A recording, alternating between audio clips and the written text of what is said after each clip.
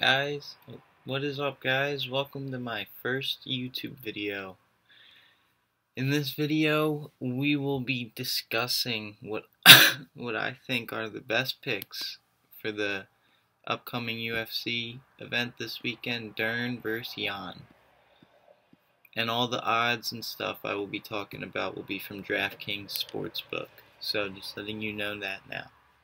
The first fight we'll talk about is Guido Canetti versus Randy Costa. And this is a tough fight to predict, I think. Guido's pretty old, but pretty powerful. Tires pretty quickly. And Costa, young, didn't look good his last fight, I didn't think. Costa's a minus 285. Guido's a plus 240. I think that's pretty high for Costa, but I do think he'll win this fight, so that's who I would pick.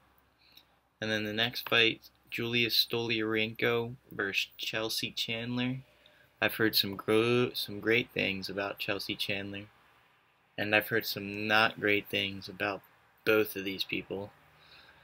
But I did see Stoliarenko's very quick armbar of Jessica Rose Clark in Vegas. I saw that live with my sister, so that was pretty cool. Stoliarenko minus 115, Chelsea Chandler minus 105. If I had to pick, I'd probably pick Stoliarenko. And then moving on, Maxime Grishin versus Felipe Lins. Grishin's minus 180, Felipe's plus 165. I think Grishin's going to win this pretty easily. I don't think Felipe's that good. Maybe he'll prove me wrong, but I do not think so. My pick's Grishin. Then Christoph Jocko versus Brendan Allen. I like Brendan Allen here.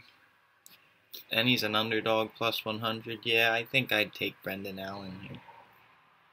And then moving on, Jesse Ronson versus Joaquim Silva. Joaquim's minus 145. Jesse's plus 125. I kind of like Jesse here too, even though Joaquin's probably, neither of these guys are that good. Joaquin's probably better, but I like Jesse Ronson. And then Tabitha Ricci versus Jessica Penne. I like Tabitha Baby Shark Ricci here. She's minus 210. Sounds like a good parlay piece, a risky parlay piece. Women's fights are always risky, unless it's high level, but I'll take Tabitha Ricci with that. And then Ilir Latifi versus Alexei Oleinik.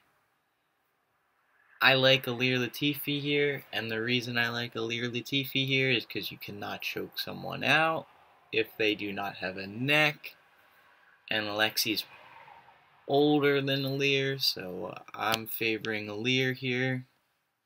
Bars. And then moving on to the main card, Mike Davis versus Slava Klaus Vyacheslav Borishev.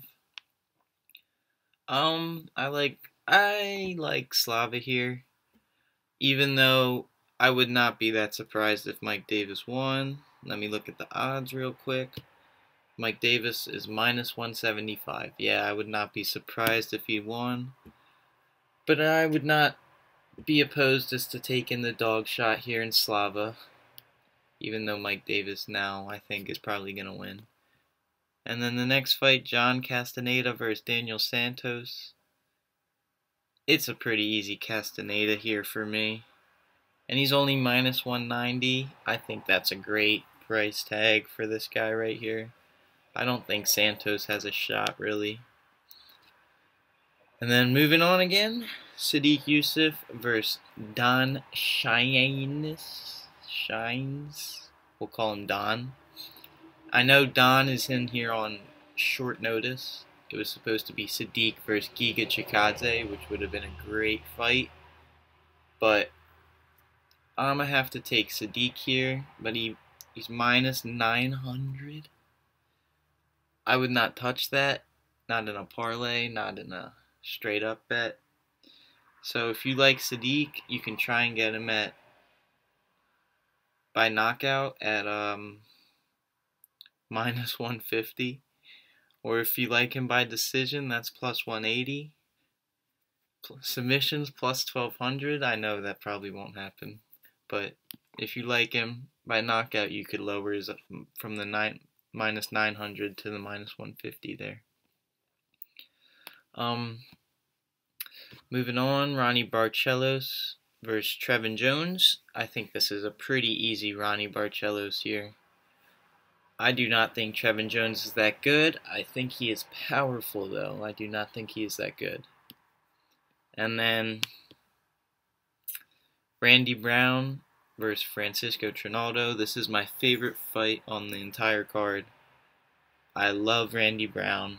I love watching him fight. He is so good, so entertaining. And I will pick him here over Trinaldo. He is minus 300, but I think that's fair. The only thing I'm worried about is Trinaldo's power. Even though he's 44, he's still powerful. But I like Randy Brown here. He's a very good fighter. And then the main event, Mackenzie Dern versus Yan Xiaonan Yan. Mackenzie Dern's minus 225 right now. Yan is plus 190. This is a very close fight. Mackenzie's way better on the ground. Yan is way better on the feet. Starts on the feet. I don't know how good Mackenzie Dern's takedowns are. That being said, I'll take Mackenzie Dern by submission. And yeah, this is my first video, guys. I'm sorry if it was rushed. It wasn't that good. You can't even see the people right now.